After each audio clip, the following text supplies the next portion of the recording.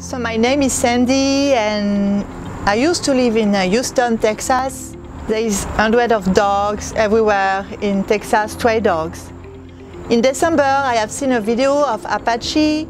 She was crawling in the street and she spent 6 months crawling alone in the street, and she was full of parasites. She was very sick. She had infection in both her legs, and she came to me in January.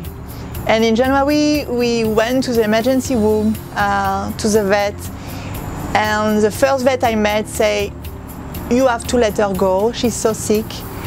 She was with diarrhea, she was so sick, feeling so bad.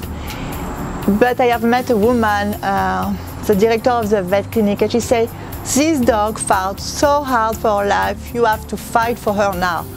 So we did it together. We spent weeks treating her legs, treating the infection, the diarrhea, the parasites. And day after days, I was going back and forth, changing the bandage, and she was feeling better. And she's so strong, and she has a strong spirit, and she's adorable. I used to rescue dogs, and I have rescued a lot, and this one is so smart and so special to me. So now she's ready to find a family. I want the best for her. She's very friendly, she loves dogs, she loves cats, she loves people, she loves to cuddle. And now she's healthy, so she's paralyzed. She cannot walk, but she can do everything else. She can climb hills, she can go in the water, she can run in a trail, she can go to the sea. She's running so fast.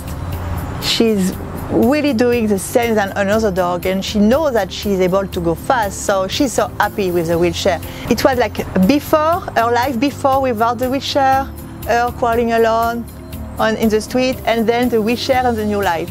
It was like a new chapter for her. There is no difference, she can go everywhere, we have no limit.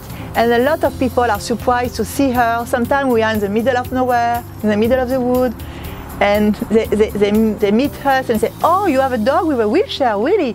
It's amazing. And people stop and take photos of her because she's really acting like a normal dog because of the wheelchair. There is no limit.